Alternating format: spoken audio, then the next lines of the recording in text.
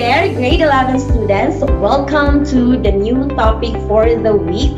We are now on Module 2, Lesson 1. Lesson 1 discusses two most essential learning competencies. Number 1 is to identify the common rock-forming minerals using their physical and chemical properties. Number 2 is to classify rocks into igneous, sedimentary, and metamorphic rocks. Before we will identify the rock-forming minerals, let us first define what is a mineral and what are the physical and the chemical properties of a mineral. For MELS number 2, the question there is how are we going to classify the different types of rocks? When can we say that a certain rock is a metamorphic? When can we say that it's an igneous or a sedimentary rock? In this video lesson, all of your questions will be answered. So please prepare your notebooks and your pen to write down the important information for future references. We will not make the introduction long. Let's start. This is your teacher, Queen Queen, at your service.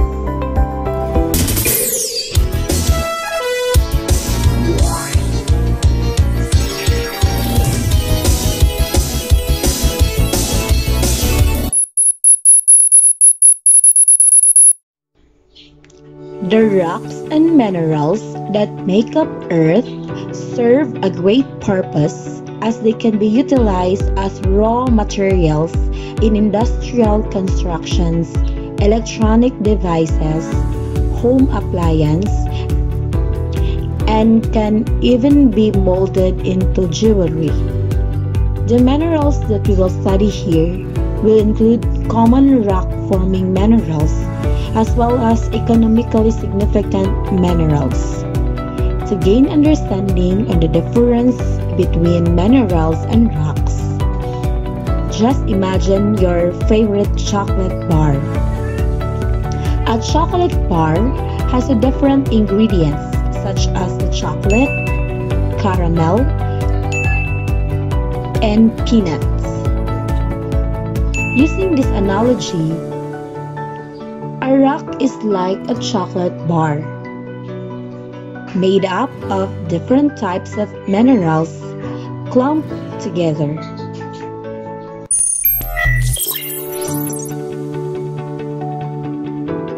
But what is really a mineral?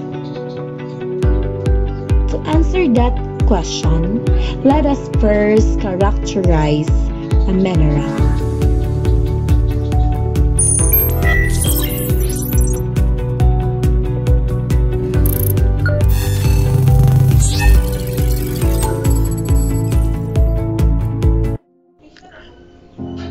A mineral can be characterized based on the following criteria. Number 1, it is naturally occurring substance. It means it should be found naturally on Earth. Number 2, it's inorganic. That means it cannot be formed from materials that were once part of living things. Number 3, it is solid, which means minerals should always be in the solid state. It should have definite shape and volume. Number 4, crystal structure, which means particles lined up in pattern that repeats over and over. And lastly, number 5, it has a definite chemical composition, which means elements should be in exact proportion.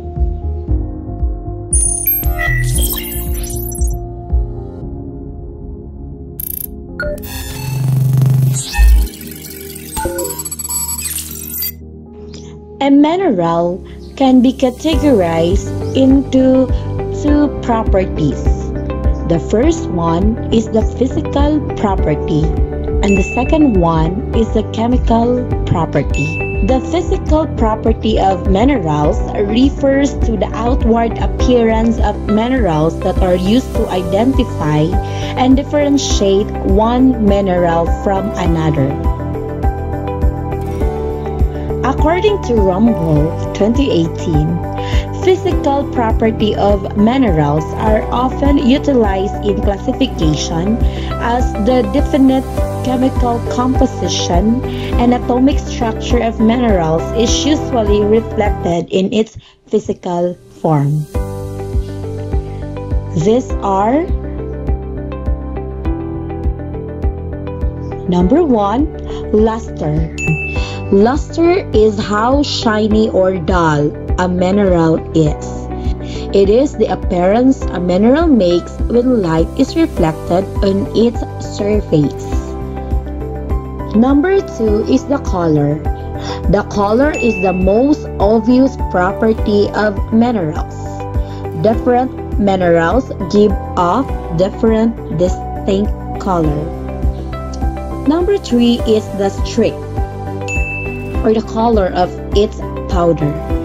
This refers to the color of the mineral in its powdered form, which may or may not be similar to the color of the mineral.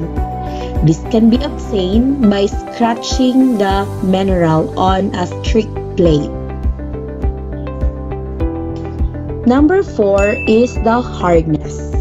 The hardness is the property of mineral to resist scratching or being cut. A mineral has the property to mark the surface of any mineral which is softer than itself.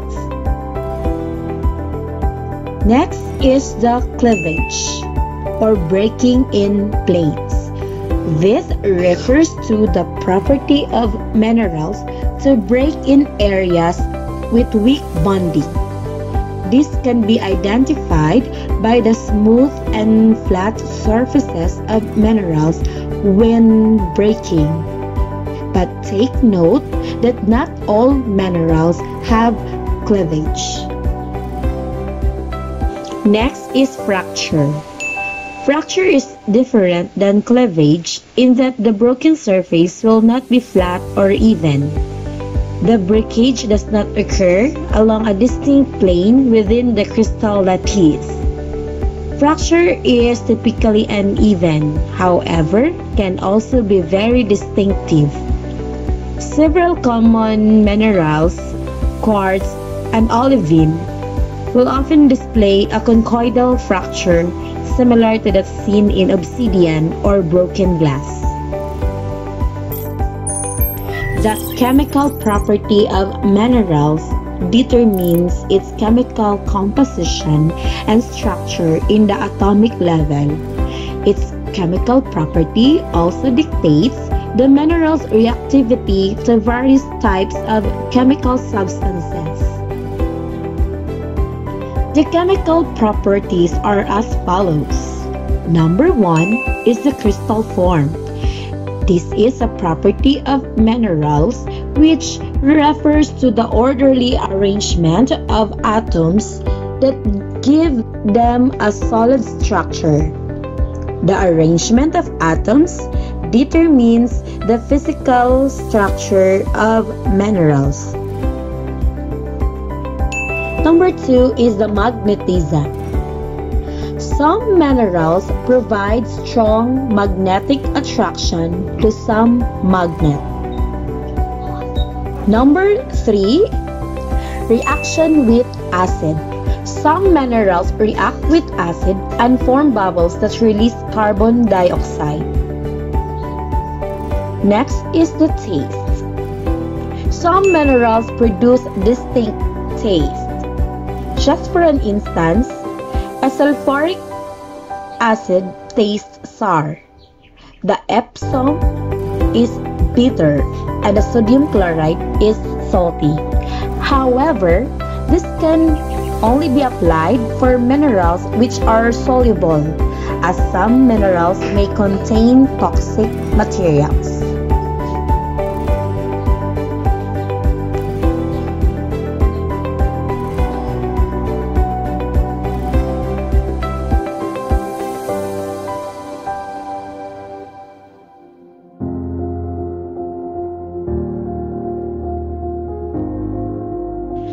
That's the end of our lesson. I hope that you learned something from this video. I personally recorded and directed this video class for you so that you will have a better understanding about our lesson.